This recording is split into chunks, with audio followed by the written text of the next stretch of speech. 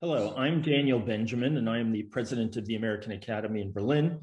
And I'm delighted to welcome you to this fall's Kurt Fiermet's lecture, The Future of Money, How the Digital Revolution is Transforming Currencies and Finance. The speaker tonight is Professor Eswar Prasad, this distinguished visitorship, I should add, was established to honor the late Kurt Fiermetz, who was a renowned banker, as well as patron of the arts and a longtime member of our board of trustees at the American Academy. Kurt Fiermetz was the vice chairman of JP Morgan and head of the supervisory board at the Hippo Real Estate. The visitorship was inaugurated in 2008 by a consortium of donors, and it honors Kurt Fiermetz's really remarkable career in international finance, as well as his dedication to the transatlantic relationship. The program brings outstanding individuals in the fields of finance and economics from the US to the American Academy. And in the past, we've had the honor of welcoming such scholars and policymakers as David Lipton, economist Barry Eichengreen, I should say David Lipton of both the US Treasury and the IMF, and former Secretary of the Treasury, Lawrence Summers. Tonight, we have, as I said, the honor of welcoming Eswar Prasad, who is the Tolani Senior Professor of Trade Policy and of Economics at Cornell. Unfortunately, we're still dealing with some of the disruptions due to COVID, so we're very sorry that Eswar couldn't join us in Berlin, but we've let him know that we're going to get him here come hell or high water, and we're really eager to welcome him at the Academy on the Wannsee. Eswar has just published a book with the same title as today's lecture. I want to congratulate him on that. If you haven't seen the reviews, they've been glowing and enviable. In this talk, he will discuss the transformation from cash to digital currencies and how this is going to affect our lives, our businesses, banking, and government. And he'll also discuss the trade-offs that we may see between flexibility and market access on the one hand, and privacy, accountability, and stability on the other. Along with teaching at Cornell, Eswar is a senior fellow at the Brookings Institution, where he holds the New Century Chair in International Economics. He's also a research associate at the National Bureau of Economic Research. His work focuses mainly on the macroeconomics of financial globalization and on monetary and exchange rate policies in emerging markets in South Asia, in India, and in China. Formerly, Eswar was the chief of the Financial Studies Division at the International Monetary Fund's Research Department, and he was also head of the IMF's China Division. He has testified before various committees in the US Congress, along with The Future of Money, which is being published by Harvard University Press. Eswar has written Gaining Currency, The Rise of the RMB, and The Dollar Trap, How the US Dollar Tightened Its Grip on Global Finance. His articles have appeared in the New York Times, the Financial Times, Foreign Policy, the Harvard Business Review, and many other places. He is a frequent commentator on radio and television, on, for example, the BBC, on Bloomberg, CNBC, and CNN. He is cited regularly and extensively in The Economist, the Financial Times, the New York Times, and many other publications. Let me just say a quick word about the structure of this presentation. Eswar will speak for 35 to 40 minutes. After that, I'll have a question or two for him, and I encourage you to start sending in your questions as soon as the spirit moves you. Please do this through the Q&A function on the Zoom screen. Do not raise your hand because you will be raising your hand in the forest, as it were, and we will not be able to call on you. So please do send in those questions, and Eswar will take the questions after he and I speak, and I'm sure he'll do his best to get to as many as he can. I'm sorry if we don't have time to get to everything. So with that, it's a great pleasure to turn the screen over to you, Eswar. Thank you, Daniel, for that very kind introduction.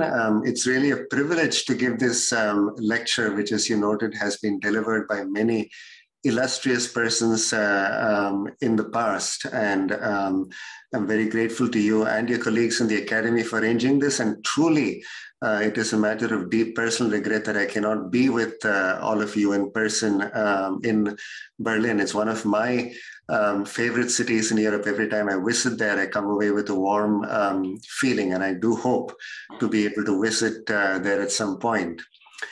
So today I'm going to talk about the future of money, and I'm going to draw largely on the book I have just written, which Daniel alluded to.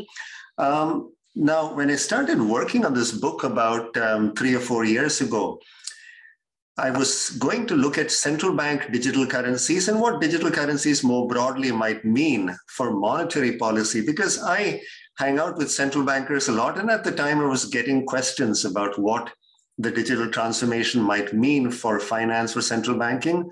And I decided to go out and read what was out there. And it turned out there wasn't very much out there. So I started doing some research on my own. And as I started thinking about digital currencies, I realized I needed to think about the broader transformations taking place in the world of finance, which come under the rubric of fintech, which is just a term for financial technologies more broadly, and then to think about what cryptocurrencies might mean. And that led me through an exciting intellectual journey trying to understand exactly how cryptocurrencies work, what their implications might be. And then, of course, as I started working on the book over the last couple of years, it's become clear that central bank digital currencies are really the wave of the future.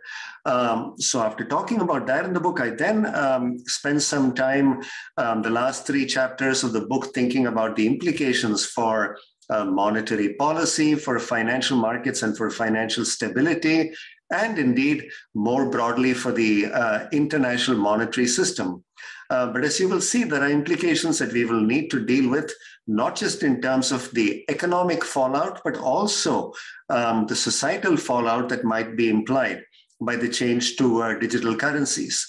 So we'll talk through cryptocurrencies to begin with, and I want to give you a sense of how marvelous the technology is, even if there are some legitimate concerns about cryptocurrencies themselves. We'll then talk about central bank digital currencies and what all of these might imply in the different dimensions that I alluded to. Now, in finances and everything else, timing is everything. And as we know, in mid-September of 2008, things started coming apart in the US financial system. September 15, 2008 is the so-called Lehman moment, when the financial giant Lehman Brothers went under, and it threatened to take the US financial system and perhaps even the entire global financial system down with it. It was in late October, about 6 weeks later, that this very interesting blog post appeared on a particular website. And you will notice that it appeared on Friday, October 31st. It was written by a person called Satoshi Nakamoto. We don't know to this day who exactly that person is, or even if it is a group of persons. And it starts with a very modest notion. It says, I've been working on a new electronic cash system that's fully peer-to-peer with no trusted third party. It turns out this very modest-sounding blog post was a signpost indeed for the beginnings of a very important revolution. It was a few weeks later, in early January, that the first version of Bitcoin was released. The white paper came out just 6 weeks before, and the timing is really important in terms of understanding why Bitcoin got such traction relatively quickly. It's because at the time, trust in governments and central banks, and indeed in traditional financial institutions such as commercial banks, was really at a great low. So the notion that Bitcoin might provide a way to undertake transactions where you could do these transactions just using your digital identities rather than your actual identities, and to be able to conduct these transactions without having to rely on central bank money or an intermediary such as a commercial bank. That was a very attractive proposition. So it was a remarkable promise how one could do this, because if you think about what Bitcoin was trying to accomplish, it's really quite remarkable. Now, trust is the underpinning for any financial system, and we think about using the euro notes in our bank fold, in our billfold, or perhaps US dollar notes. These are all relying on trust that we have in our central banks. When we think about the money that sits in our commercial bank accounts, we trust that those institutions will guard our money, or at least that there is a government overseeing those institutions. So how can one conduct these transactions without an intermediary being present? There are certain interesting building blocks, and I want to guide you through a little bit of the blockchain technology, because I think it is not only a marvel in itself, but as we will see later in the lecture, these are going to have a transformative effect on finance. So no matter what happens with Bitcoin, I think the real legacy of Bitcoin is going to be the technology it has bequeathed to us. So what are the building blocks? Now, when you hear about cryptocurrencies, you might think that everything is hidden and secret, and that's how this works. That's not quite the case. It turns out that Bitcoin is in fact remarkably transparent, as we will see. But there are some cryptographic elements that come into play. So cryptographic systems are capable of generating pairs of keys that can be used to manage digital wallets. These are wallets that exist only in the digital space. So you can think about this combination of public and private keys as the analog, for instance, to the user ID to your bank account, and then the password. You need both of these in order to access that bank account or wallet and to be able to use the money in it. Now, even if people were to find out about your user ID or account number, it wouldn't help them very much, because they wouldn't be able, nobody would be able to access your balances using just that. So you need what is called the private key, or in effect your password as well. But it turns out there is one other element of cryptography that is important as well. And this is called a hash function. Now, a hash function is essentially a cryptographic tool that takes an input of any size and creates an output that is in a standardized format. Why is this valuable? This is valuable because it means that you can take the information from any transaction, run it through a hash function, and it creates a unique digital fingerprint of every transaction. This is an example of a very simple cryptographic hash function, and it's just a stylized example. But as you can see, what is important, if you change even one minor element of the input that goes into this cryptographic hash function, it's going to completely change the output. And this property is very important in terms of ensuring the uniqueness of these digital fingerprints, but also it means that you cannot work backwards from the output to the input, because there is a one-way aspect to this. Anytime you use the same hash function and give the same input, it's always going to provide the same output. But using the output, and even if you had the access to that hash function, you could not go back to the input. And these hash functions, in addition to generating these pairs of digital keys, also turn out to have very important implications in terms of being able to verify transactions, because again, each of them is going to have a unique digital signature. There is one more element that is important here, and this is where the transparency comes in, the notion of distributed ledger technology. Now, DLT, as it's referred to, predated Bitcoin, but Bitcoin turns out to use it in a very effective way. So what is DLT? If you think about the ledgers that are maintained by commercial banks, those are all electronic ledgers. So the fact that you have digital ledgers are nothing new. You have a bank maintaining the ledger so that when you want to use your account for any payment, for instance, somebody can query your bank to see whether in fact you have those balances in your account, and then the payment can be made. So the ledger is maintained by an institution. What is interesting about a distributed ledger is that it is maintained on multiple computers. And in fact, distributed ledgers can in fact be completely open.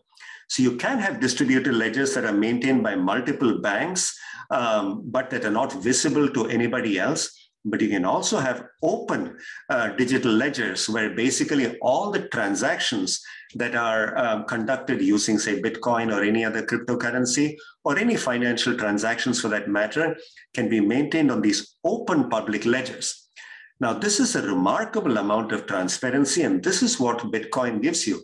It turns out that if you conduct transactions using Bitcoin, all those transactions, the digital identity of the person who's paying, the recipient of that money, and the amount of that money are all available for the world to see. All the existing transactions using Bitcoin are available if you know exactly where to look, and all you really need is a computer connection and the knowledge of where to look. Now, why does this help?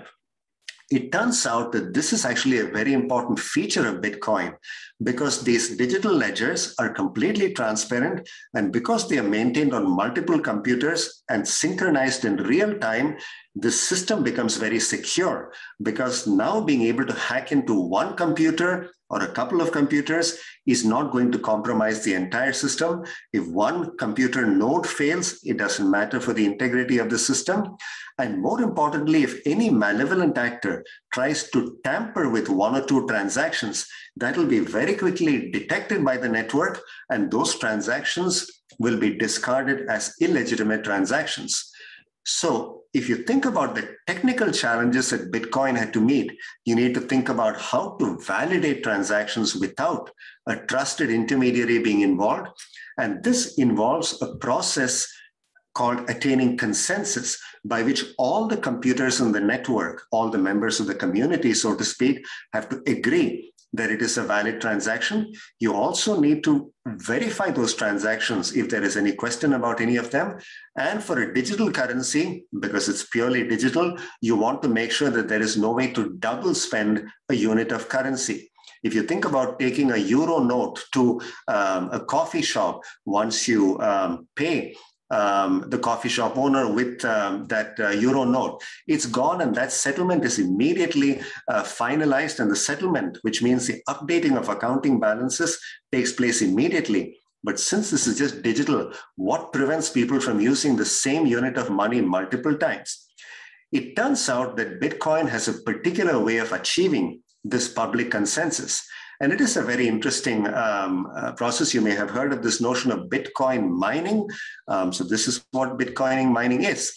The network, the Bitcoin network, is run by an algorithm which was designed by this Satoshi Nakamoto, whoever that was, and it runs autonomously. Nobody can interfere with it, and nobody decides how it is run. It runs automatically. So it generates a numerical problem. And the particular feature of this numerical problem, which actually involves those hash functions that I mentioned, is that it can only be solved by brute force computing power. So having smarter algorithms won't solve it. Now, once that problem is solved, what happens is that that solution is very quickly broadcast to the other nodes. And this is where the hash function becomes very important. Remember, I told you that if you have an input, you run it through a hash function, it gives you exactly the same output. So once you know the correct answer, you can run it through a hash function, make sure that that input corresponds to the correct output that is required by the Bitcoin algorithm. So when this happens, a block of transactions that can now be validated is added to the existing public ledger of transactions. And this is why the notion of blockchain comes in. That is, you take a block of transactions, and when this problem that is created by the algorithm is solved, whoever solves that problem gets to validate that set of transactions, and then it is automatically, through computer code, linked up with all the pre-existing blocks. This is where the term blockchain comes from. Now, why would anybody bother to do this? Because after all, if you have to use computing resources, you need a computer, you need to devote a computing time to that, you need energy to run the computers. It turns out this is where Bitcoin really turns out to be remarkable in terms of providing the economic incentive, because the person who gets to solve that problem first, who gets to validate the transactions gets a reward in the form of Bitcoin. So this is the process by which you get an incentive for people to mine Bitcoin, validate the transactions, and create new Bitcoin. So this is a stylized description of how it works. So you want to have two people trying to conduct a transaction. They post their transactions to the network. And then in step 3, some miner using computing power solves the problem. That block of transactions is now validated. It's chained to the previous transactions. All the computers on the network update their electronic ledgers. New Bitcoin are created, and away we go. So this is remarkable. At one level, what Bitcoin has done is solve all of these problems about validation of transactions in a remarkable way. So it sounds great, but remember, the objective of Bitcoin was to facilitate transactions, that is to serve as a medium of exchange. Does Bitcoin work well? It turns out that for the purpose for which it was designed, it actually does not work very well. As you've no doubt seen and read, the price of Bitcoin is very volatile. Moreover, it turns out that the Bitcoin network, because of this validation process, takes a lot of time to verify transactions. It cannot process too many transactions. It takes at least on average 10 minutes to validate a transaction. So it's not really viable for day-to-day transactions. So it's turned out to be a not very good medium of exchange. Now, in the early days, Bitcoin, because of the ostensible anonymity it provided, was used to fuel illicit commercial activities. It turns out that that is not the main attraction of Bitcoin anymore. It turns out that if you use Bitcoin for a lot of transactions or use Bitcoin to get actual goods and services, your digital identity can, with some effort, be connected to your real identity.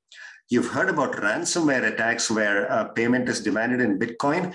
That actually takes a fair degree of sophistication to hide your digital trails completely. So this is not the main attraction of Bitcoin anymore.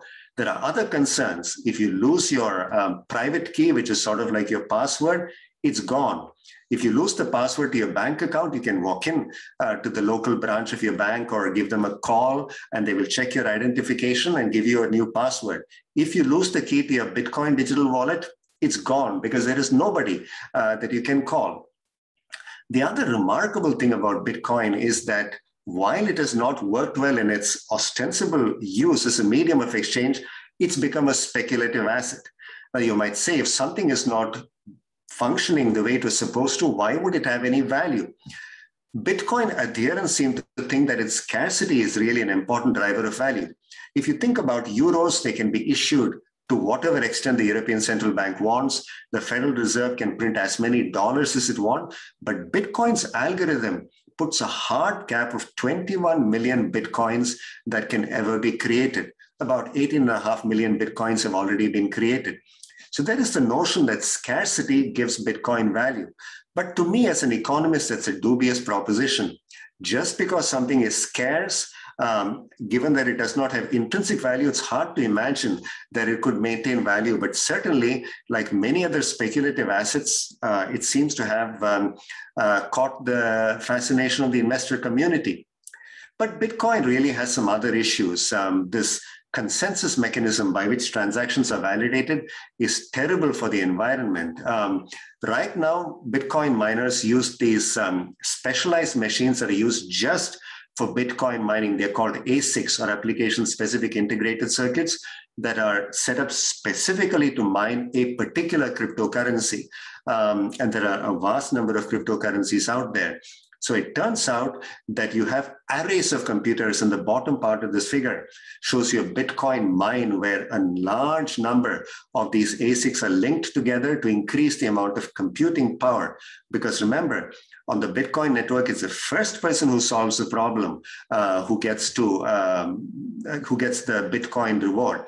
So the amount of energy that is spent on running the computers, on cooling the computers, dealing with the computer detritus that is created because these machines are running full blast all the time, so they wear out very quickly. This is a really significant cost of Bitcoin.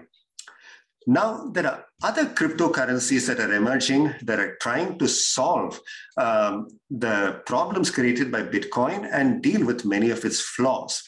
One of the problems with Bitcoin, it's very unstable value. So you now have stable coins, and their value is stable because they are linked to fiat currencies. And this is an interesting approach, although it is somewhat ironical, because the whole point of Bitcoin was to get away from government-issued or central bank-issued money, and stable coins try to create more effective payment systems, but they're backed up by stores of fiat currencies. There are alternative consensus protocols that are coming up that are not as environmentally destructive as proof of work, are much more efficient in terms of processing a large volume of transactions. And then you have new cryptocurrencies that are emerging, which certainly give regulators and governments some cause for concern, that have much better protection mechanisms in terms of anonymity, and the stronger anonymity might allow them to be used for illicit activities once again, which is certainly a concern. But there are other developments as well in the cryptocurrency world. Facebook, for instance, is proposing to issue its own stable coins. Why is Facebook doing this? Facebook claims that it is out of the goodness of its heart. Facebook points out, correctly enough, that there is a real need for low-cost digital payments that everybody has easy access to. International payments are even more difficult, and there is a need for better international payments that are quicker, less expensive. And Facebook says that its stablecoin will serve these functions. Now, do we really trust Facebook to not start developing its own currency if this were to gain traction? I think this is a real fear. And of course, there are questions about whether a Facebook stablecoin might end up again becoming a conduit for illicit financing of activities such as drug trafficking, terrorism financing, money laundering, and so on. So these are real concerns, but of course the cryptocurrency world has caught fire, and now there are what are called meme coins, which, unlike Bitcoin, which at least had an ostensible function as a medium of exchange, don't even pretend to have a major function.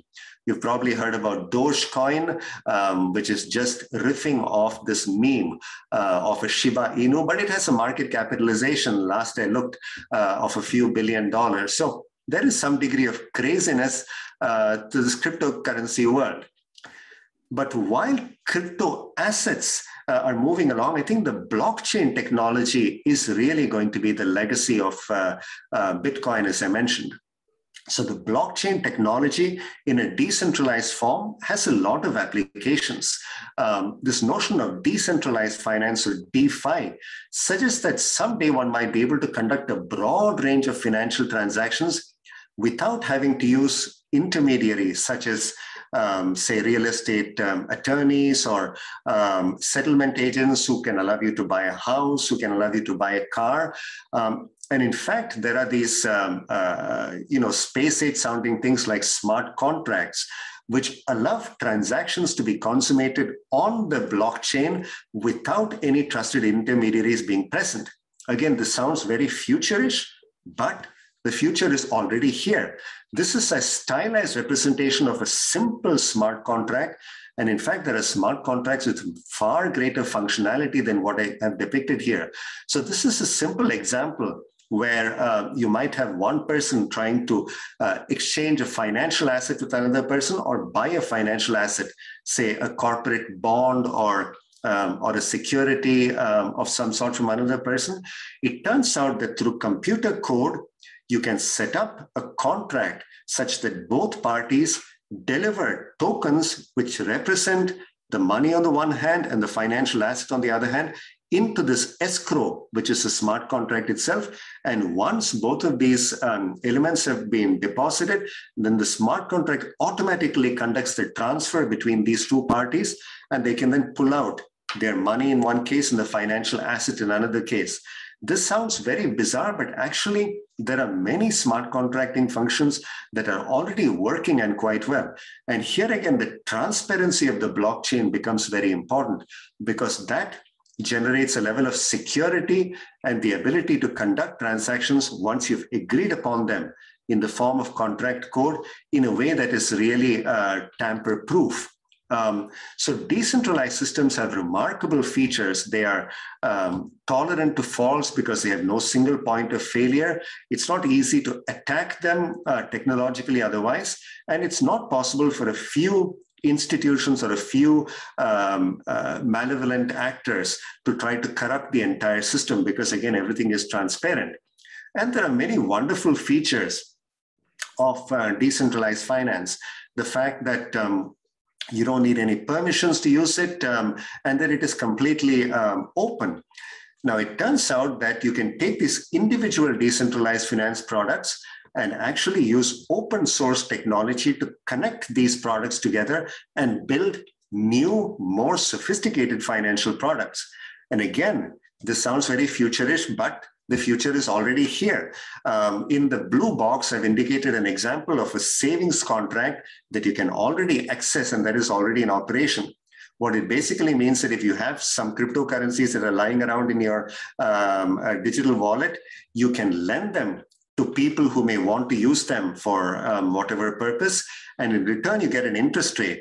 But instead of each person getting that interest rate, you can sign up to a game where everybody who deposits those cryptocurrencies into this lending account joins a lottery, and the winner of that lottery gets the interest payment of the entire group. So whoever the winner is gets his or her principal back, plus the entire interest amount of the entire pool, while all the others get at least their principal back. This is a game, you might think, but in fact, these financial products already exist. It turns out that compliance and regulatory tools can also be plugged into these Legos. But this is not to minimize the risks. These are new financial products, and as with any financial innovations, there are always concerns that you could have technological problems, you could have unsophisticated users who get taken in by the technology and don't understand the risks. So there are many risks out there, but I think this really has a lot of potential. So what are central banks, which are the traditional purveyors of money, doing about all of this? This is a picture of the key central banks in the world, and they have also had a fire lit under them by the cryptocurrency revolution. They are thinking of issuing digital versions of their own fiat currencies. Now, why are central banks thinking about creating this complement to cash? And I should point out that every central bank that is considering this thinks about the digital version of its currency as the equivalent of cash, except in digital form, and coexisting with cash. So why are they doing this? In some countries, there is a notion of broadening financial inclusion.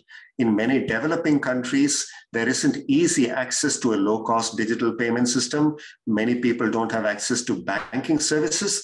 So if each of us could have an account with the central bank, we could use that to make payments. And because it's a government-managed account or a central bank-managed account, presumably it would be very low cost, but it could also act as a portal for basic banking services, such as credit, savings products, and so on. So in many developing countries, this is an important priority. And even in the US, about 5% of the adult population still remains unbanked or underbanked. So for instance, I could use Apple Pay on my phone and pay for most transactions with a swipe of a phone, but that Apple Pay account needs to be connected back to a credit card account or a bank account. So if you don't have one of those, you can't use this digital payment. The Bahamas has already rolled out the first nationwide central bank digital currency, or CBDC, in the world. And for them, financial inclusion is a very important priority. You could also think about this catalyzing innovation by the private sector to create better payment systems. Sweden is moving forward with experimenting with the CBDC. Why does Sweden need a CBDC? Bank accounts are easily accessible. The use of cash is very fast disappearing in Sweden. And digital payments provided by private payment providers are working very well. So why should the government bother? The Riksbank, the Swedish central bank, is very concerned that if the entire payments infrastructure were to be in the hands of the private sector, that could become subject to technological vulnerabilities, vulnerabilities of confidence in the case of financial troubles, and so on. So having a CBDC, the e-kroner, would essentially be a backstop to a private payment infrastructure. There are other motivations at play. For instance, the notion of maintaining monetary sovereignty, because some central banks may not want their currency to have no use at all at the retail level. And there might be the notion of continuing to maintain central bank money at the retail level. So there are many benefits to be had from a CBDC. I've spoken about the first couple of these already, but as you switch away from cash, you have other advantages as well. You could have central bank digital currency because of its digital form, making it much harder to use central bank money for illicit commerce or for corruption. Certainly, illicit commercial activities, corruption is not going to disappear, even if we were to get rid of cash and have all money be digital. But certainly having anything leave a digital trace will make criminals, corrupt officials think a little bit harder before they use a central bank provided instrument to fuel those activities. Also, you will have economic activity coming out of the shadows, and you can easily broaden tax revenues without changing tax rates. This is good for a government. Some people may not consider this a great virtue of a CBDC, but certainly you would have much less shadow activity. There are other attractions to a central bank digital currency, especially if it is in the form of all of us having accounts with our respective national banks. If you think about giving money to the population, this happened, for instance, in the US. When the coronavirus pandemic hit, stimulus payments were sent out to households below a certain income threshold. Many of these households got direct bank deposits because they had direct bank deposit information with the Internal Revenue Service, but many others did not have that information, so they got prepaid debit cards, checks, which got misappropriated, which in some cases got lost, torn, mangled. This is a very inefficient way to undertake public transfers. In India, many subsidies are given to households, but now those subsidies have all been changed into direct cash transfers. So if everybody had a central bank digital currency account, you could do those cash transfers much more easily. There is also the possibility of negative interest rates. Now, negative interest rates are not a good thing in normal times. Even in desperate times, they are not a tool that a central bank would use lightly. But think about the difficulties many of our economies have encountered in the last 14, 15 years. There was the global financial crisis, the Eurozone debt crisis, the coronavirus pandemic, and the very deep recession that it created. In those desperate economic circumstances, you might want to have the ability to create negative nominal interest rates. Now, when you have cash, which is a zero nominal interest rate instrument, that becomes a little harder. Still, many governments, including in Europe and Japan and so on, have had negative interest rates. But having CBDC accounts, where you could basically shrink the balances over time, would make negative interest rates more feasible.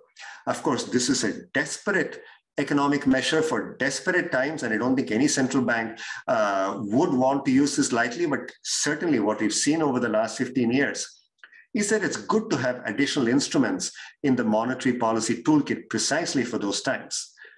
But as with any innovation, CBDCs come with risks. One of the principal risks is that if we had central bank digital currency accounts, in difficult times, we might choose to take our bank deposits and move them to these accounts. Why would you do that when your bank accounts are protected by deposit insurance? It might just be an additional measure of safety. After all, the government is always more safe than depositing in a commercial bank, which is still subject to some degree of frailty.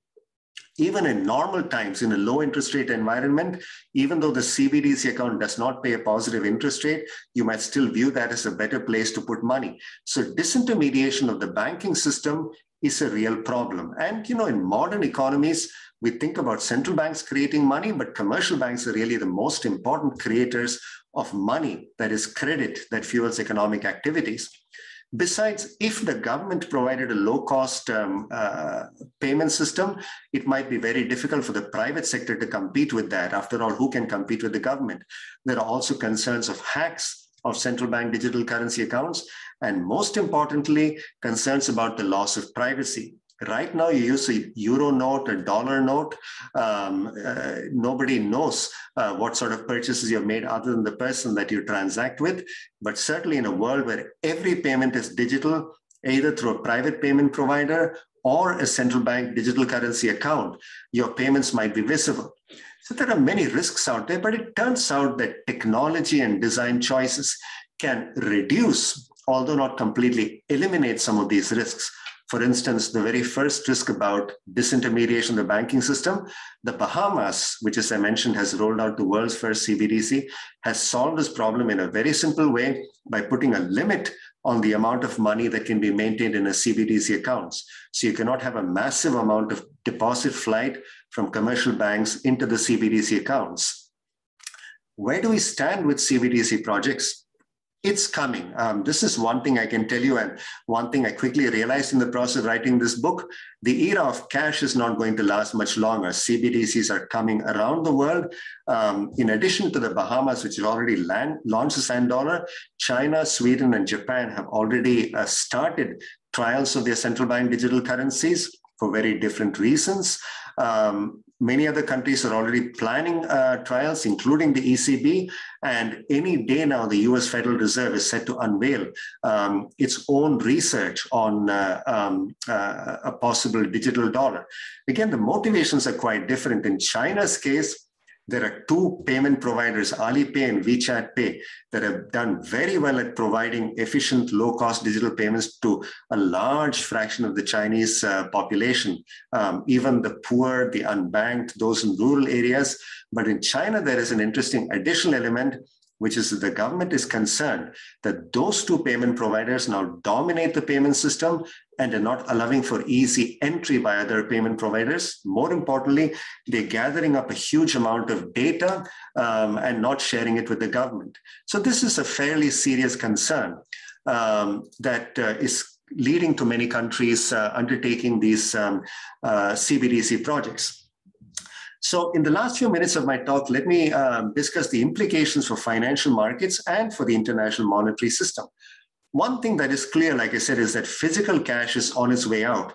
Even if central banks continue to provide cash, I think the fact that we have easier access to low-cost digital payments, which are much more convenient for consumers and even for businesses, which don't have to deal with cash and the possibility of loss, theft, and other problems associated with cash, is going to organically lead to cash essentially disappearing. We're going to have channels for more people to participate in the financial system, including through more direct channels that connect savers and borrowers, that connect people on different sides of a financial transaction. And this is going to mean a fairly challenging environment for existing financial institutions, including commercial banks. So I think we are at the threshold of some fairly significant changes that are looming in terms of financial markets. What about the international monetary system? This is a picture of the four biggest currencies, and my two previous books were about the two currencies on the left and right end of the spectrum, the dollar and the renminbi. And of course, the euro, the yen, and the pound sterling are very important currencies in the international sphere as well. On international finance, also changes are coming. Some of the new technologies related to blockchain and other cryptocurrencies, I think are going to make international payments a lot easier. It's going to be much easier for economic migrants sending remittances back to their countries. It's going to be easier for importers and exporters. And how is it going to become easier? I think costs are going to fall because of competition. We are finding ways already for these transactions to be completed more quickly and for them to be tracked in real time. So this is going to create a lot of benefits, but will also make it much more challenging to control capital flows, either for legitimate or illegitimate purposes. Especially for smaller countries and emerging markets, this is going to be a big challenge. But as I look around the global landscape, is the introduction of the digital yuan, for instance, going to fundamentally change its role in international finance? At the margin, it could help. At the margin, maybe a digital yuan, if it was available outside China, could make it easier to conduct payment transactions in yuan. So as a payment currency, it is plausible that we might have the yuan play a somewhat bigger role in international payments, although I don't think it's going to rival the dollar in any way. But as you think about the reserve currency status of the euro, the dollar, and so on, that is underpinned by a number of elements. It's not just economic size of the country or economic region. It's not just depth of financial markets, but also the institutional framework, which includes the rule of law. It includes an independent central bank and an institutionalized system of checks and balances among different arms of the government. All of the current reserve currency economies or safe asset economies, including the US, the Eurozone, Japan, the UK, all have this, even though these institutions certainly have been tested very sorely in the last few years in all of our countries. But I think China has not shown any willingness to undertake these types of institutional reforms. So I think it's unlikely that international investors will trust China given its present institutional framework. So I think that the dollar will remain the dominant reserve currency, although certainly the renminbi's importance as a reserve currency could increase a little bit over time. There are finally some big picture issues that all of this brings up. One of these is what role really the government should play. At one level, you want the government playing a constructive role in making sure that you don't have certain payment providers becoming dominant. You want the government to provide regulatory and financial stability, and perhaps the payment infrastructure, which is the form a CBDC could take, that allows private payment providers to continue innovating on them. But if the government gets too concerned about financial stability and blocks private sector innovation, that's not so good. So for regulators in particular, finding a balance between facilitating innovation, but at the same time identifying in advance institution-specific and systemic risks and controlling them is going to be important. Will digitalization and the new technologies solve many of our deep-seated economic problems like inequality? There is a prospect they might by democratizing finance and increasing financial inclusion, but there is equally the risk that because we have very uneven amounts of digital access and unequal financial literacy, the existing problems could in fact be exacerbated by the new technologies. And finally, we're all going to have to consider this as a societal level, not just as an economic or technocratic level, about what all these changes are going to mean for the nature of our society, about whether central bank digital currencies, for instance, might lead to governments playing even more intrusive roles in our economies, in our financial markets, and in our society. So I think we are poised at the edge of a very exciting new financial future, but certainly there are some very scary prospects as well as we consider all that lies ahead of us. Thank you. Eswar, thank you for a dazzling presentation. My head is spinning. I'm not an economist, so I'm quite fearful that my initial questions will cause head slapping among the rest of the viewers because they seem so obviously answered. But let me ask you a few questions. So I'm guessing that almost everyone who is watching this went through the searing experience of the global financial crisis. And an important reason for the global financial crisis, as we all know, was the employment of highly complex financial products that no one had really fully thought through or that were sufficiently understood or sufficiently regulated. In the field that I know best, international relations, I think there's, particularly after the last 20 or so years, a healthy respect for unintended consequences.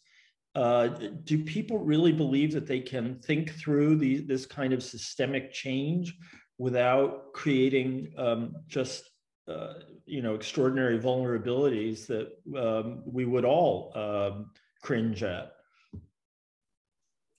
So that's a profound question, and I'm sorry to hear that my lecture left your head spinning. I was hoping it would lead to a moment of clarity that brings it all into sharp focus, but we did cover a lot of ground, certainly, Daniel. I know a lot more than I did, okay, but my head's still spinning. You'll have to read the book for true clarity. That's a profound question, Daniel, and I don't think we have a good answer to that. The history of financial innovations teaches us that believing that either financial engineering or technology will solve problems related to financial stability, I think has proven wrong, spectacularly wrong indeed in multiple cases. In the lead up to the global financial crisis, there was the idea that new instruments might allow us to spread risk more evenly and in a way that you did not have the sort of creation of risk through new products. But in fact, we found that interconnected institutions were where risks were being pooled. The same thing holds true right now in different dimensions. If you think about cryptocurrencies, right now, the market capitalization of all cryptocurrencies put together is approaching $2.5 trillion. You know, a lot of this is notional money out there, but a lot of investors do have money locked up in these cryptocurrencies. So if that market were to fail because of failure of investor faith, you could have significant ripple effects on the rest of the financial system. And then if you think about stable coins, which are supposed to provide easy access to payment systems, and there is a genuine need for better payment systems at the domestic and international levels, those stable coins themselves could become sources of financial instability. In the lead up to the global financial crisis, what was seen as a very safe instrument in the US was the money market mutual fund, because any dollar collected by money market mutual fund was supposed to be backed up by holdings of liquid securities, which could very easily be sold if there was a demand for redemption of those mutual funds. In the global financial crisis, those securities turned out not to be liquid, and the money market mutual funds themselves became a source of financial instability. That might be the case for stable coins as well. And there are already concerns about whether an existing stablecoin Tether does have the amount of backing that it claims it does. And then if you think about this decentralized finance that I mentioned, it opens up enormous possibilities, but things as simple as software bugs or broader technological vulnerabilities that can be exploited, especially by sophisticated hackers, create all sorts of new risks. I think from a regulatory point of view, the critical question is whether you can prevent these risks, even if they do emanate, from spilling over into the broader financial system. And as the crypto financial ecosystem becomes larger, I think that risk becomes a more important one. There are concerns about use of cryptocurrencies for illicit activities, especially for cross-border financing of such activities. That is something that governments have to get involved in. So the amount of risks that are created can be thought of in terms of financial stability, investor protection, monetary stability, and a lot more. So this is going to be a very challenging environment. And in the best of circumstances, let us say that we have decentralized finance working well, these other financial intermediaries doing very good work at financial intermediation, but displacing the banks. Then how is monetary policy going to work in that setup? Because right now, monetary policy works essentially by affecting the cost of funds and through the banking channel. If banks stop becoming are not as important as they are anymore, who exactly is going to create credit in these economies? How will interest rate transmission work to the real economy? These are very deep questions that monetary policymakers are going to have to grapple with. So it's a very uncertain and potentially risky world out there. Well, okay. Maybe a less profound question. Why wouldn't banks strangle this in the cradle, since it seems to profoundly threaten their livelihoods? So banks are taking two approaches. Number one is sometimes they're joining the game. So there are many banks in the US that have started setting up lower cost online only operations that at least keep them in the game without cutting themselves out altogether. They are I'm certain, prodding regulators into taking a more serious look at cryptocurrencies. And there are regulatory actions coming. In the US, there is regulation of stable coins that has been proposed, and about the cryptocurrency world more broadly. China has completely cracked down on cryptocurrencies. Now, it's a little difficult to manage this regulation because it is not conducted by any specific institutions. A lot of it is decentralized and can be conducted on these decentralized blockchains. So there is no border to Bitcoin, for instance. But China has basically prohibited any of its citizens or financial institutions from undertaking any cryptocurrency related trades or other transactions. And when the Chinese government has that sort of edict, people in China do tend to take it fairly seriously. But there is, I think, a concern for banks. For banks, a traditional function of intermediating between savers and borrowers can be done by technology platforms right now, which have proven very effective at assessing credit risks and various other types of risks. And certain profitable operations, such as international money transfers, can soon be undertaken by alternative platforms, which will substantially reduce the margins of commercial banks. So this is going to be a very challenging time for commercial banks in the few years ahead. I think you make a case that's very strong for central bank-backed digital currencies, and I can see how that could have all kinds of benefits. I have to say I'm intuitively sympathetic to the Chinese approach to cryptocurrencies, and I'm wondering why there hasn't been more blowback, as it were, in the US and elsewhere. When you make a strong case about transparency, and yet it still seems as though a cryptocurrency is designed to evade regulation, taxation, to allow for illicit activities. If you have the decentralization that you're speaking of, how will you have, this sort of verification of who the parties are? It's, to my mind, I don't understand what the regulator's argument for allowing this to persist will be. Yeah, who should be regulated is a question that regulators are grappling with, because given that Bitcoin can be transacted on these decentralized blockchains, it's not obvious that there is a specific institution that can be brought under the purview of regulators. But the regulators in the US, for instance, are trying to go after the centralized exchanges where a lot of the trading activity has now moved to. But that's going to still leave a lot of holes out there. But one question that the government needs to ask again is what role what role should it play in the financial system? If people want to go out and speculate on an asset, even gold, you might argue, is a relatively speculative asset because its value is far out of line with its intrinsic value.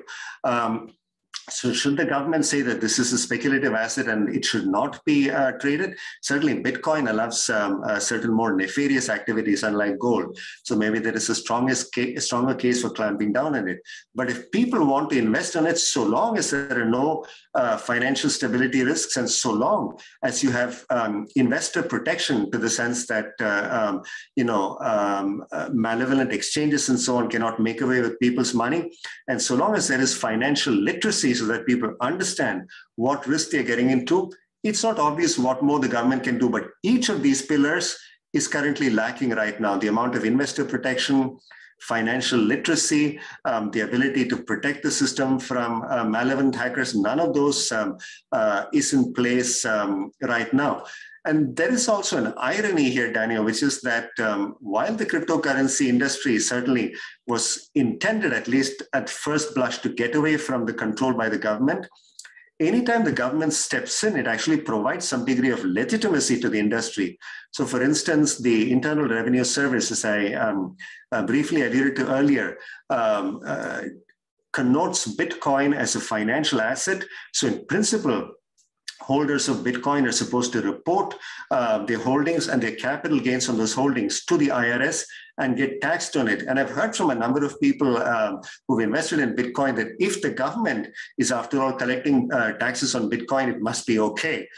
So maybe it's all right if I invest in it. So I think there is a real risk here that the government intruding on this industry to a limited extent might have a counterproductive effect of legitimizing the industry. And the industry, in fact, has been calling for some degree of regulation precisely for that reason. But there is a real risk here of regulatory gaps because we don't know how exactly to regulate some of these. We don't know what institutions to go after. So I think there are serious concerns that are emerging. And the other complications that you cannot just regulate at the national level. Ultimately, we're going to have cooperation across countries necessary to bring these cryptocurrencies and the entire crypto ecosystem under rein. A completely fascinating set of problems. So I see that the questions are coming in. I'm going to just pose one more, and then I'll leave you to answer the questions from the viewers. And this may be the most easily dispatched, but in 2003, to oversimplify things a little, a tree fell in Ohio, and the whole East Coast lost power. And the nice thing about cash, at least for the the humble individual consumer, living on Main Street in the U.S. I actually live on Main Street in the U.S. too. Still has a wallet with some dollars in it and can go buy milk at the store. Is there a technological Achilles heel here? We do, even in this day and age, still have big power outages from time to time. I think there are real technological vulnerabilities one should think about. Now, the distributed ledgers do have the advantage that they are maintained on multiple computers in different locations. So the prospect of the entire network failing is quite limited, although people in specific locations could lose access to that network. And you're right that in a pinch, in the case of natural disasters or the sort of apocalyptic scenarios that many people in the US and elsewhere in the survivalist communities think about, having cash would certainly be useful. But even here, there are technological solutions that are arising for all but the bleakest of apocalypse scenarios. So for instance, it turns out that certain types of digital wallets can be stored in your mobile phones, and you can conduct transactions using near field communication, NFC, even if two phones in an area don't have access to a wireless or mobile network. Now, eventually those phones do have to connect back to a network so that the account balances can be updated.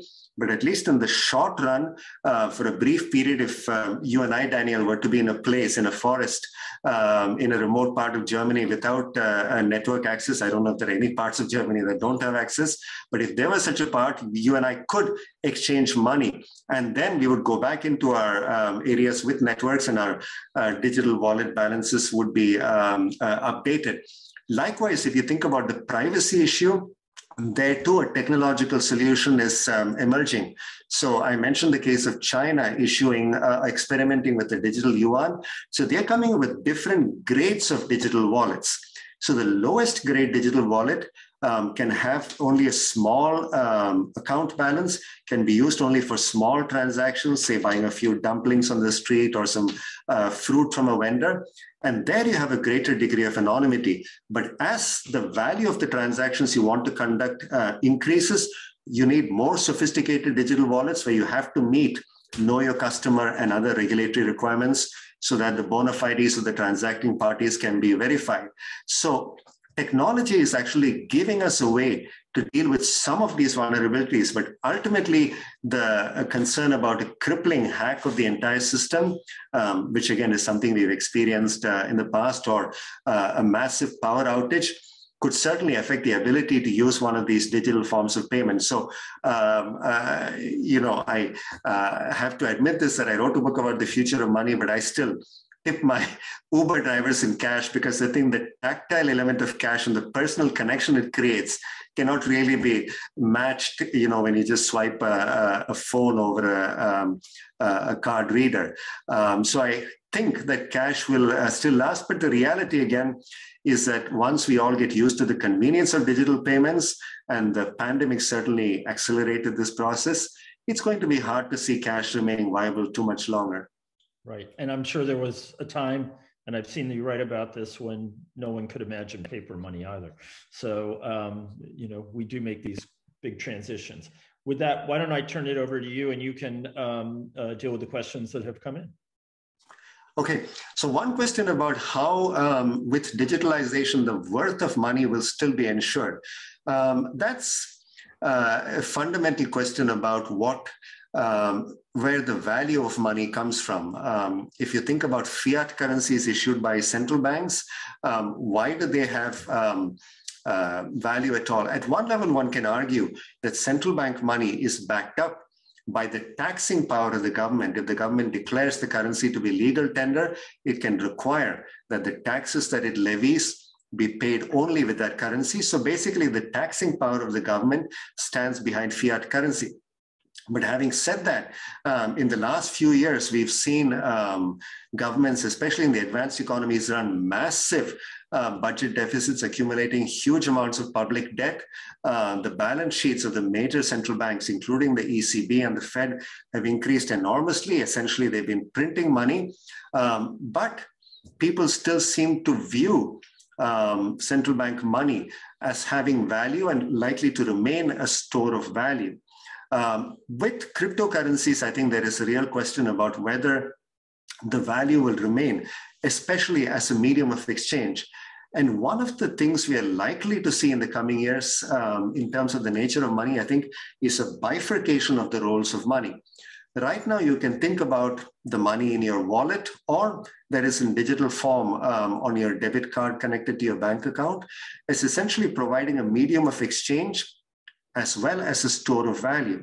But one can well see something like a stable coin that is backed up by fiat currencies, serving as a medium of exchange for both domestic and cross-border transactions, but not really as a store of value, because its value is ultimately coming from its backing from fiat currencies. So I think we might see these functions of money being separated in a very interesting way in the years come, and this is going to lead to more competition across currencies as well. What Ecuador has done might be interesting as a specific example to bring up in the context of this question. Ecuador recently declared Bitcoin to be a legal tender. That is to say, anybody can use Bitcoin to settle debts in Ecuador and perhaps even use it for transactions.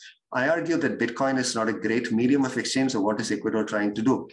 Ecuador has had a failing government and a non-credible central bank for a long time. So a few years ago, they stopped producing their own currency because they basically threw up their hands and everybody in the economy was using dollars. So the current Ecuadorian government seems to be unhappy about what they view as dollar hegemony, although they brought it on themselves, and perhaps wants to ride the Bitcoin wave. If Ecuador acquires a lot of Bitcoin and the value of Bitcoin rises, maybe the government will have more money to spend. I don't think this experiment will end up well. So ultimately, I think faith in the institution that issues either a central bank money, which is the central bank, of course, or whatever institution that issues it is going to be crucial. With Bitcoin, there is no institution, which is why I worry a little more about whether it is really going to hold its value in the long run. Another question is about whether CBDCs will be a gateway for people to get more into DeFi, decentralized finance and cryptocurrency, or if it would be a way to combat the growing interest in the crypto space. My sense is that CBDCs will substantially undermine the use case for cryptocurrencies, including stable coins, as mediums of exchange. Right now, the reality is that in many countries around the world, it's not easy to access digital payments. So cryptocurrencies and stable coins in particular might serve that function. But if the central bank itself provides a digital version of its currency, and more importantly, if that currency is available to the masses and it is easy to use so that even illiterate people without much digital literacy as well, people in rural areas and so on can use it very easily, that is certainly going to increase the ability of a CBDC to displace cryptocurrencies and so on. Even if that were to happen, I think one needs to acknowledge that the revolution set off by Bitcoin and other cryptocurrencies, which I think has been a very important push for central banks to issue their digital currencies, is quite important in terms of what sort of changes that it has created in the financial system. So I don't think CBDCs ultimately will play this role. And this also brings up an interesting observation about two countries that I've briefly mentioned in the talk, China and India. China and India have, China is an upper middle income country right now with a per capita income of a little over $10,000. India is a lower middle income country. In both of these countries, the use of cash is plunging because the availability of low-cost digital payments, in China's case, thanks to private payment providers, in India's case, thanks to private payment providers building on top of a government-provided payments infrastructure, is reducing the use of cash. Again, the COVID pandemic accelerated the shift, but it was happening already. So in fact, in these two countries, the user case for a CBDC is much less than in other countries. I think in the US, there is more of a user case than there might be in India and China. But even these two countries are moving forward. Why is that? In China's case, as I mentioned, it's because an ECNY can be seen as a payment infrastructure provided by the government that other payment providers, other than Alipay and WeChat Pay, can now enter and create innovations so that those two payment providers don't dominate the payment space anymore. In India's case, the government-provided payment infrastructure is working quite well, but I think it needs to be scaled up a lot more. And a CBDC might provide another avenue for scaling up these low-cost digital payments. So I think the user case for CBDCs is there around the world. And even in a country like China and India, where digital payments are easily available, I think if you think about it as a competition between CBDC and cash, there is a case to be made for CBDC to at least be provided in tandem with cash. The next question is whether the cryptocurrency would change the fundamentals of monetary policy established at Bretton Woods, as private pools could generate new currencies and therefore increase the overall availability of money. This is an intriguing question, and at one level, in the long arc of history, this points to a very interesting development. Daniel already alluded to this. The creation of money itself was a major financial innovation. And then the creation of paper currency in China in the 7th century was a major innovation. The next big step was in the 13th century when Kublai Khan issued the first unbacked paper currency. So it was not backed up by commodities or precious metals. So it was a real innovation in its time. After that, government currencies and private currencies competed for a long time. Private currencies issued by commercial merchants, money lenders, and so on. And then the establishment of central banks around the world, which started with the Riksbank a couple of centuries ago, decisively shifted that competition in favor of governments or central banks. So now we're coming into a new era where there is a renewed competition between private currencies and central bank currencies. And as an economist, I think competition is a good thing. And already we are seeing innovations in the form of even central bank money, thanks to the cryptocurrency revolution. But it's also worth keeping one more thing in mind. We talk about central banks creating money, but most money creation in modern economies is really by commercial banks. When they create credit, they also create corresponding deposits. So if you look at a monetary aggregate like M2, which is very important in terms of thinking about the money that is available to finance economic activity through consumption, investment, and so on, in most modern economies, about 90 to 95% of that is created by commercial banks, not the central bank. So if these changes that we are seeing in the economy affect commercial banks, then we are going to be in a very interesting position where we don't quite know who's going to create this credit. And no central bank wants to be in the position of being the one that creates credit or decides how credit should be allocated in an economy. Plus, if you think about the transmission of monetary policy, when a central bank such as the ECB changes interest rates, it knows how banks will react. They will increase saving rates, which will incentivize people to spend, to save. It will cause businesses to invest less, consumers to spend less, and that's how monetary policy is supposed to work. But what if banks stop becoming as important? What if these non-traditional financial platforms become more important? We don't know how sensitive they are to interest rates. Plus, if you think about the functions that the ECB, the Fed played during the global financial crisis, they acted as the lenders of last resort, providing liquidity support to commercial banks. But these central banks had relationships with commercial banks. What if commercial banks become less important?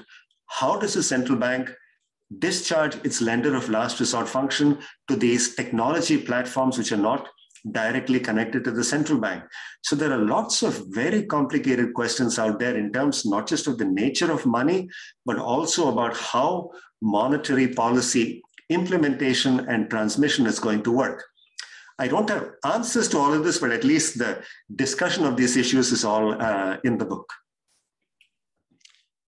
That's why I wanted to add another question or two, if I might.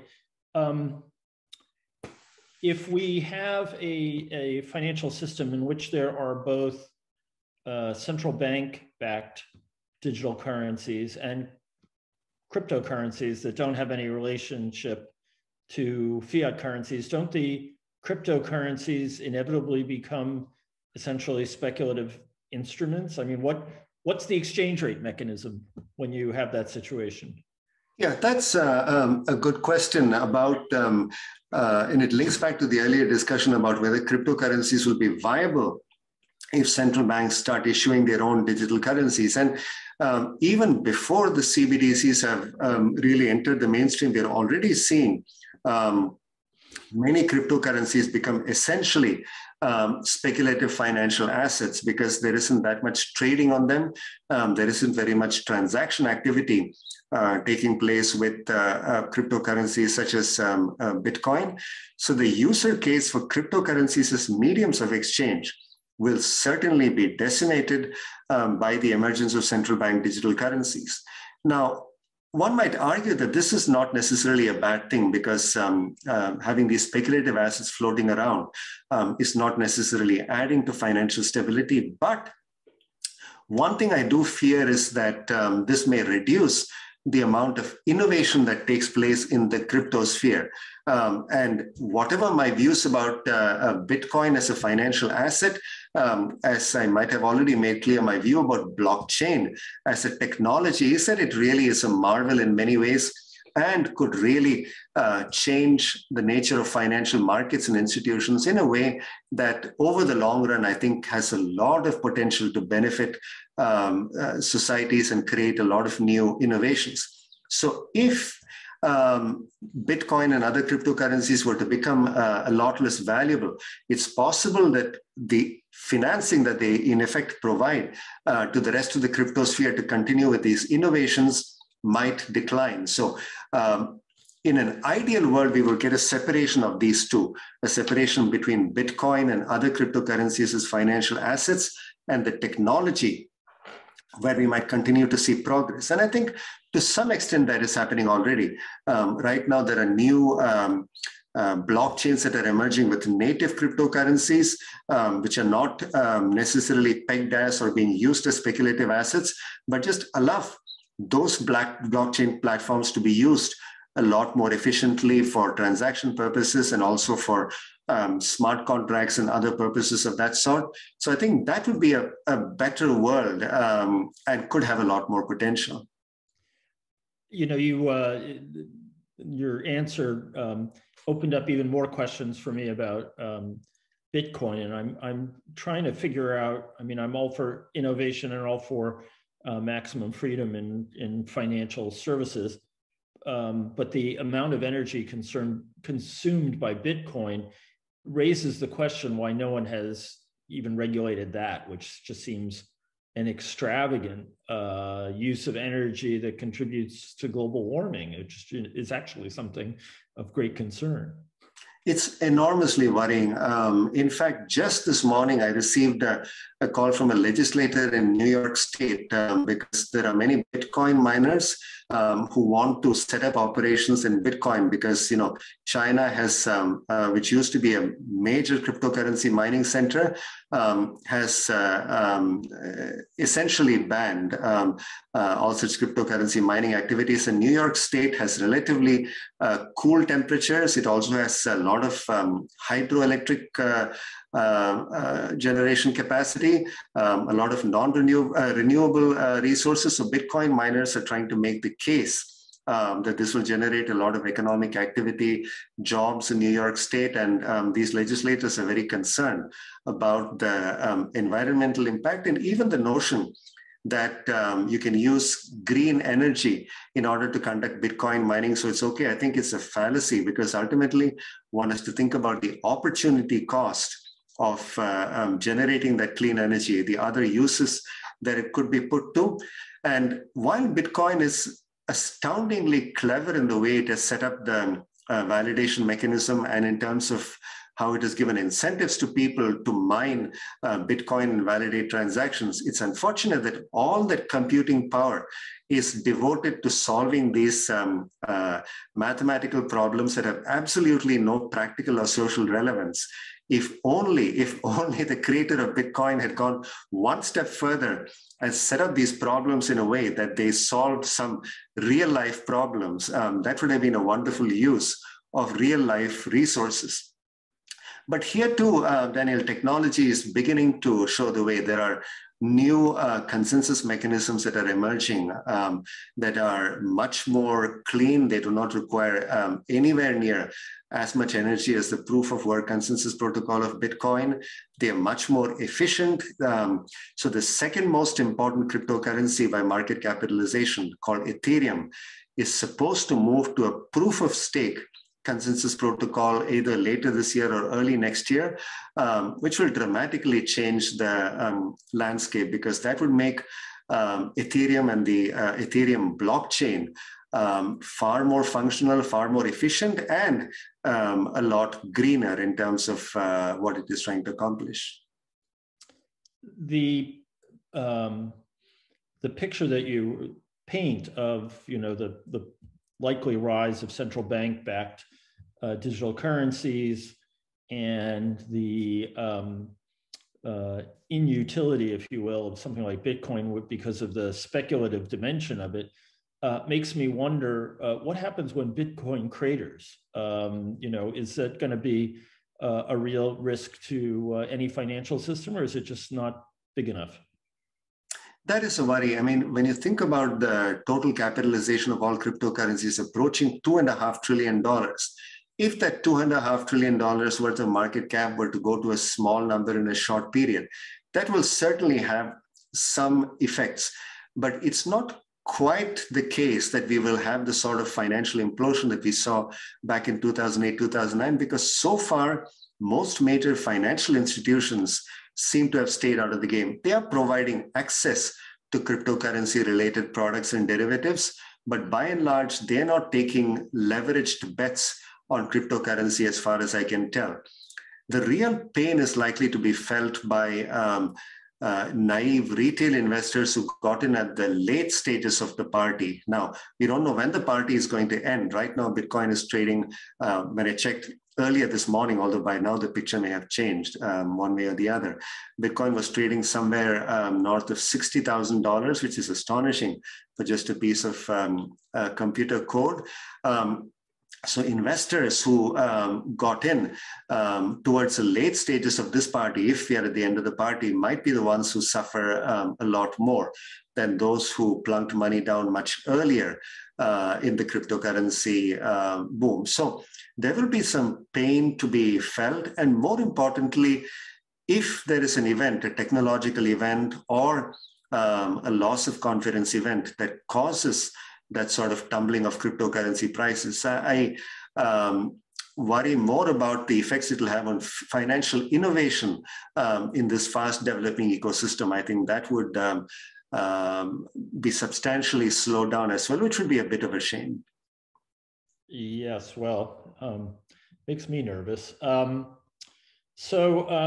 hate to end on with a trivial question, but nonetheless, it has been bothering me. And that is, do you have any idea why Facebook named its cryptocurrency after a terrible South Vietnamese dictator?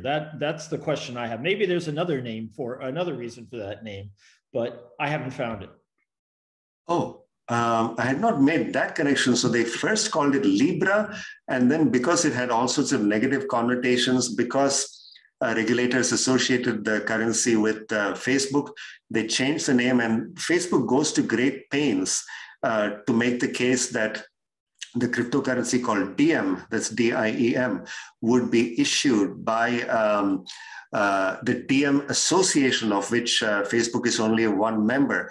And the word Diem, I think, comes from the Latin day. Yes, it's capturing the new day. So that's the allusion that they're trying to bring into people's minds. And again, it is going to be issued and managed by the Diem Association, which has about 25 to 30 members. But I think there is no doubt about what the real financial power behind behind Diem might be. So I think there are lots of concerns to be had. So Daniel, since we're wrapping up, I should just say that for those of you whose heads are still spinning, I'd invite you to read my book, which I hope presents a lot of these issues with a little more clarity. And in addition to thanking Daniel and his colleagues for giving me this privilege, I think I can end on no better note than the title of the last chapter of my book, which is A Glorious Future Beckons, Perhaps. Okay, Eswar, thank you so much for a completely fascinating talk about a pretty challenging and arcane subject, which looks like it's about to affect us all in a very, very powerful way.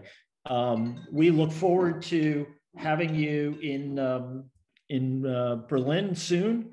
And it sounds to me like there's plenty more to talk about on just this issue. So we won't have to wait until your next book. But thank you so much for being with us. And I look forward to welcoming you on the Wannsee. I just want to let everyone else know that our next event will be tomorrow night. We will have a hybrid event, which is going to take place tomorrow. I'm trying to just find the title. I know it's with the Yale scholar Helen Su, who is going to talk about China and its encounters in Africa. So I don't have the title handy. I have too many windows open on my screen, but I do hope you will join us for that. Look at the website for the details. Again, thanks very much to Professor Eswar Prasad, and we look forward to seeing you all again soon. Thank you, Daniel, and I look forward to seeing you in Berlin. Take care.